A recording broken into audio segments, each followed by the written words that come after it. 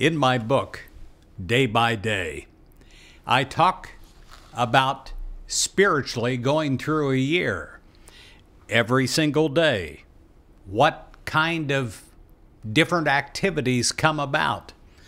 And this is a very special day because it's Ash Wednesday. And Ash Wednesday is the beginning of Lent. Years ago, I had one of the biggest spiritual experiences of my life practicing Lent. But practicing Lent in a new way. I went through the 40-day practice of Lent, and I'm asking you to do that with me again this year.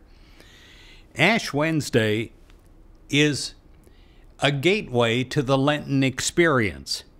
Lent, L.E.N.T., in positive Christianity means let's eliminate negative thinking. Mark your calendar beginning today. And for 40 days, not counting Sundays, leading to Easter, I ask you to eliminate negative thinking from your life. For the 40 days of Lent, I ask you to keep a journal, to become aware of the negative thought patterns, because negative thoughts will creep up. And then you're going to reverse them.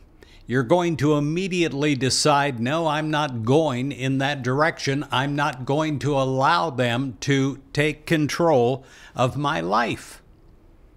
It takes around 21 days to form a new habit in body and mind, and you're almost doubling that amount of time.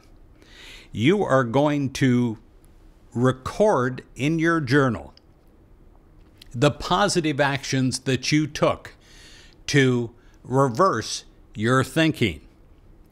For 40 days, you're going to abstain from negative thinking that binds you to negative attitudes and habits that result in unproductive experiences in life. For 40 days, you will eliminate the negative and promote the positive. You will substitute a positive trait for a negative one that creeps up within yourself every single day. We pray that you will be empowered by the mind of God, that you will be able to fast from negative thoughts for 40 days. And we pray that they are permanently removed from your thinking and your life.